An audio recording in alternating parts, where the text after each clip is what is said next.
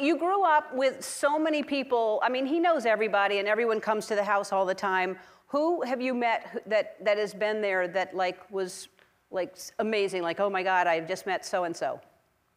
Yeah, so I remember actually when you guys were talking about that party, it was at that party I remember I forgot that famous people sometimes show up to my dad's parties, so I was very unprepared.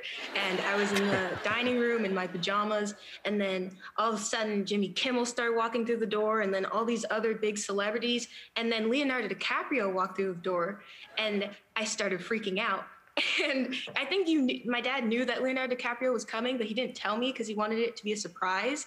But my sister Zola, all my daughters of all ages love Leonardo DiCaprio. Yes, we do. So I tell them, not tell them till he was in the house. Like I said, you know who's downstairs right now? Leonardo DiCaprio. Just see him run off.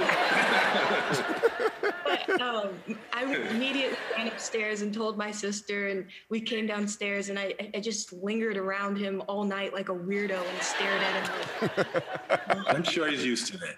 Yeah, he is. He's very used to women lingering around him. But he is such a great guy, though. He's just the sweetest guy, and he's funny and he's smart. I'm sure he was great with you. Yeah, he was awesome. Such a nice person. Yeah.